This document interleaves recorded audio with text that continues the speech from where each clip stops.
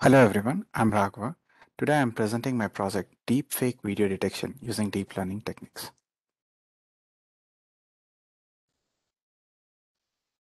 The term deepfake is a combination of two words, deep learning and fake. Deep learning is a part of machine learning that can feature engineer on its own, which simplifies the task of the implementer. The simplest form of deepfake algorithm superimposes a target face onto the image or video of a source face. This is referred to as face swap. In the portrait of the United States President Abraham Lincoln that you could see here, this is a fake image which was created by superimposing uh, President Lincoln's face onto the politician John Calhoun's body. This, with the advent of AL and ML, deep learning has gained widespread acknowledgement. This paved the way for the users to use deep learning techniques for synthesizing deepfake images and videos. There are multiple classifications of deepfakes. The entity face synthesis, attribute manipulation, identity swap, expression swap. Expression swaps contain like lip sync, modification of features. These are the different types of deepfakes that you could see. Face swap, this is the predominantly used type of deepfake, wherein there exist two videos, source and destination. The face of a person in the destination video is swapped with the face of the person in the source video. The creation of deepfakes can be done using multiple GAN technologies. The deep autoencoder is a type of the deep learning technique that is used for the image compression and dimensionality reduction. The latent features are extracted from the face images using an autoencoder. The decoder is then used to construct a face using the extracted features. The decoders act independently, the encoders are connected via a network and then share the data among themselves. Detection of deepfake.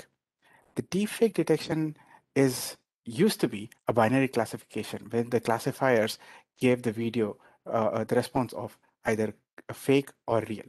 For such classification problems, it is important to have a large data set to train the model. One of the most prominently used base algorithm to detect deepfake is support vector machine.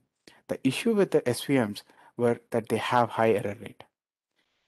The DL-based detection techniques are gaining momentum as they give better result.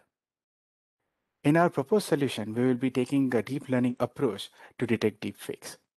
So first, the video which is to be tagged is gathered. The input video is then selected and divided into multiple frames. The frames are subjected to face alignment in the pre-processing step. Finally, the temporal-based LSTM, long short-term memory model, is applied to the frames, which checks if there are any inconsistencies between the frames that are extracted and actual reference to the video frames. In my solution, I have considered forensic plus data for the training dataset. Autoencoders are used for compression and decompression of the video. Latent phase, the image which are consideration is passed to the encoder, which gives a low resolution image as output. The latent phase is passed through the decoder, which performs reconstruction. For the training of the model, we have one set of the source images, frames that are overridden by destination frames, thereby producing a manipulated video. In the next step, I'll walk you through the model pipeline, which is going through the input video. The input video is broken into frames, and that is subjected to the CNN, LSTM, and detection network to give the classification of a original or deepfake. CNN is used to extract high-level features like blinking of eyes, twitching of nose from video frames of both source and destination video. The convolution layers can be separated depth-wise. The convolution neural network-based exception model has 36 convolution layers. Once the data has gone through all the layers, it would be subjected for to regression layer. The exception model works really well with low-quality images. Hence, I'll be taking the exception approach to perform this. The LSTM, long short-term memory, is used to catch any inconsistencies that can be found in the video frames, which reduces the time required for training. CNN and LSTM together can be referred to as CLSTM. After pre-processing, the input videos are subjected to CLSTM. The output from this is sent to the dense layer, which remembers the temporal sequence and helps with the help of an activation function ReLU. The second dense layer, which provides the final prediction. The model architecture for the solution is as shown. Each of these layers have linear connection except for the first and last layer. The given input video is divided into multiple frames. These frames are subjected to exception model, which identifies the frame as real or fake. The exception model is a type of CNN model and is a newer version of inception model, which is used as extreme inception. Each frame undergoes image rescaling, shredding of the shear rescaling, zooming, augmentation, and horizontal flipping. The proposed model has two important components, as explained CNN and LSTM. As part of the evaluation, the pre-processed data is subjected against the state-of-the-art models like EfficientNet B7, EfficientNet B1 LSTM, ensemble methods, deepfake detection challenge rank model algorithm, which was proposed as a Kaggle computation.